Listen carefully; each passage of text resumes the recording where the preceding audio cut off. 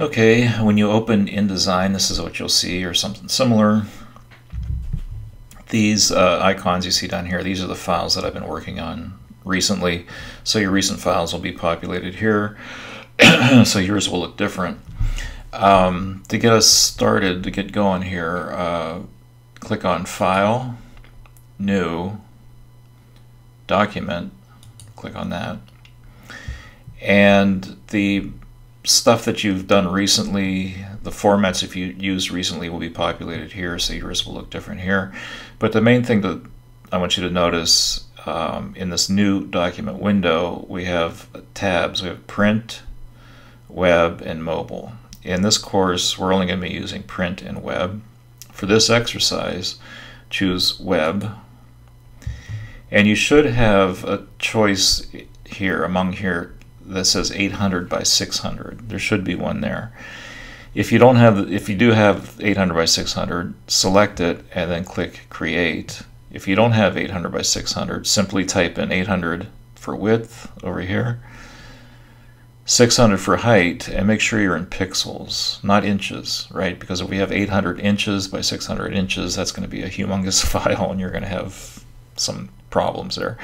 Okay, so make sure it's 800 by 600 pixels and click Create. And before we move on, I just want to point out some stuff. In the, well, first of all, we never work on an untitled document. So let's save our file first. Okay, so in the world of Adobe, here's the file name right here. It says Untitled. That is a big no-no. Never work on an untitled document.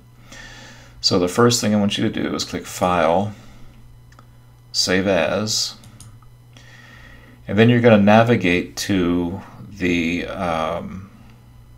the folder that you created, for this course. So give me a second and let me get there, because I have like a really complicated folder structure here, and it's going to take me a minute.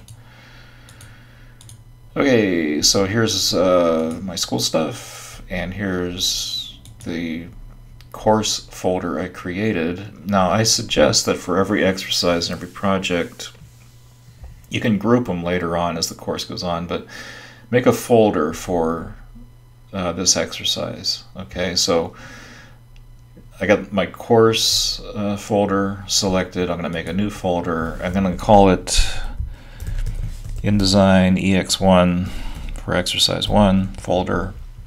And your folder names just have to make sense to you, okay? As long as it's logical to you, that's fine. Okay, so there's my exercise folder. So now here's the thing. Now do this.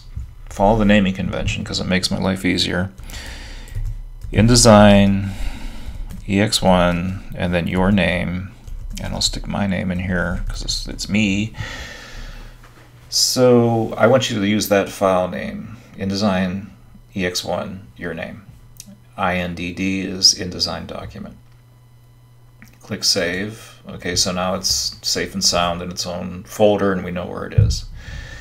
Before we move on here, couple things. Adobe products, InDesign, Photoshop, and Illustrator, they all have the toolbar in a vertical on the left. Typically, you can change it, but that's how the default goes. And on the right, InDesign is a little bit different than Photoshop and Illustrator, but on the right there's usually palettes and different choices for layouts and so on, which we'll talk about as the semester goes on.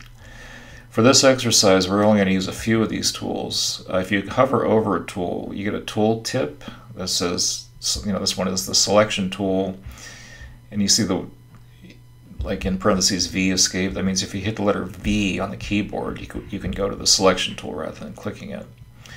So we're going to use the selection tool, the direct select tool, the type tool, just a little tiny bit, not a lot. We will use the pen tool, and then we're going to use this. It says rectangle tool when I hover over it, but if I hit the little drop down menu, I got ellipse tool and polygon tool. We're going to use that stuff. In the whoops, let me close that. In the upper left, you have these menus available. File is for saving and exporting and all that other stuff. Edit we'll get into later. We're not going to do much with that.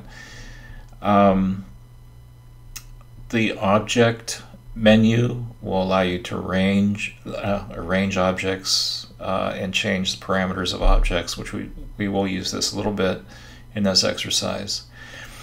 Here's what I want you to be aware of. View. Okay, hover over view, go to screen mode, and make sure you're in normal screen mode.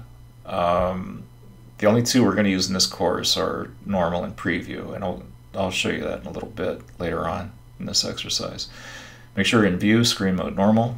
The other thing is hover over window, workspace, and make sure you're in essentials. The only two we'll use in this course is essentials and essentials classic, but make sure you're in essentials for this. There's other stuff here. I can activate different palettes here. If I select layers, I get the layers palette and stuff, and don't worry about that right now. You'll learn this stuff by doing it as we go on. Okay, so we're ready to get started on the exercise finally, and we'll do that in the next video.